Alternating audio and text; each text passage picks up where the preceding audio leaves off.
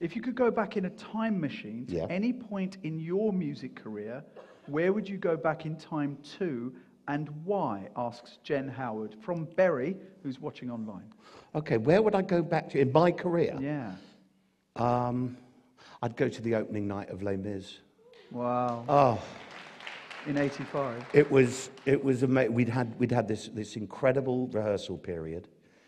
We're at the RSC. I had two ambitions when I left drama school. Well, my gran had the ambition, she wanted me to be in Coronation Street.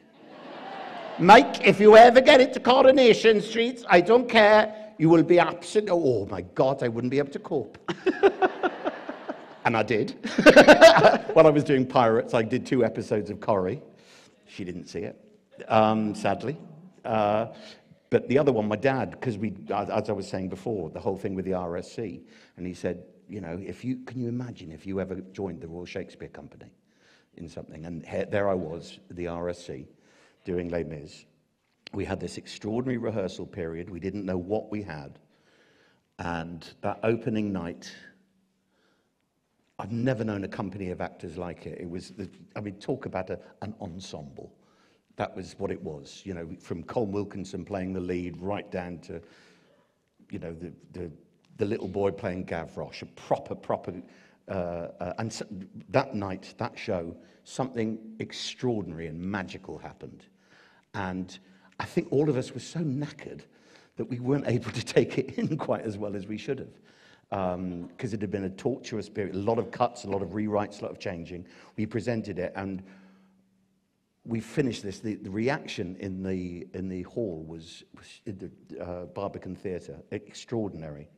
And we went home and woke up to the worst reviews you've ever seen. I mean, they were shockers. So we thought, oh, well, great.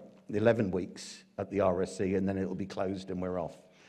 And it's why it's the people's musical, because the audience, the word of mouth, meant that people were phoning in and completely jammed all the box office lines, queues around the block.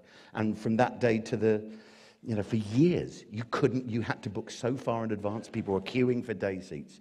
And I'd love to go back and see that, knowing what the future is for Les Mis, knowing what we created. And it was lovely. In Australia, one of the reasons I went, the reason I went, was to do a show called Do You Hear the People Sing, which was showcasing the music of Claude Michel Schoenberg and Alain Boublil, who wrote Les Mis and wrote Miss Saigon, Martin Guerre, and so on. And Claude and Alain came out.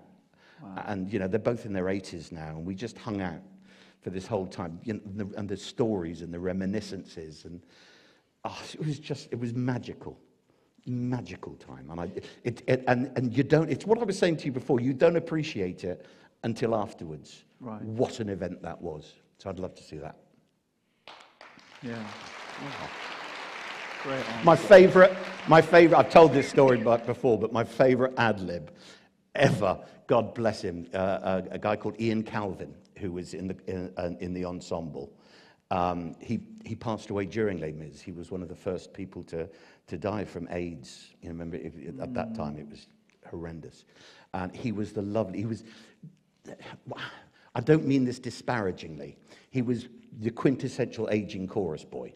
He was in his probably mid-40s, had been in every show in the chorus. Right. Camp as Christmas, hilarious.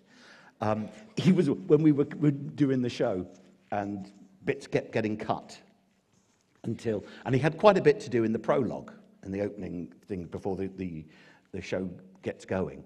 And it kept getting cut and cut and cut until finally his only line, he was the guy who's crushed underneath the wagon that Jean Valjean has to lift up.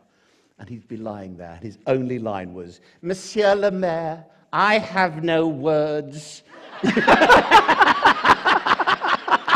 And he used to do it like he did it like, "Monsieur le Maire, I have no words."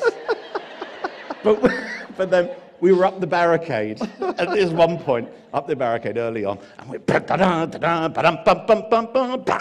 shooting away, and I'm stood next to him, and he turned to me and he went, "This is all very well, but I'm more of a Hello Dolly person, really." Oh!